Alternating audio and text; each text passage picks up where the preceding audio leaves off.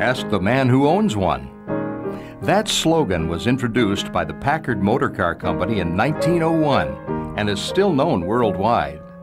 The company was started by two brothers from Warren, Ohio, James Ward and William Dowd Packard, makers of electric fixtures.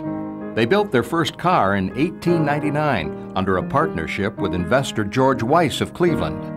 From this partnership evolved the Ohio Automobile Company in 1900, which 2 years later became the Packard Motor Company. 3 Packard carriages were featured in America's first auto show in New York in 1900. The brothers came up with many firsts, like the 1901 Packard with a steering wheel instead of a tiller handle. In fact, nearly all American cars became the beneficiaries of Packard pioneering in engineering and manufacturing. The company moved from Ohio to Detroit in 1903 and built on a 40-acre site on the city's outskirts. There it built luxury cars with powerful engines, plus a line of durable trucks. Their name on a car or truck became a symbol of honest value, fine craftsmanship, and engineering quality. James Ward Packard and William Dowd Packard are now inducted into the Automotive Hall of Fame.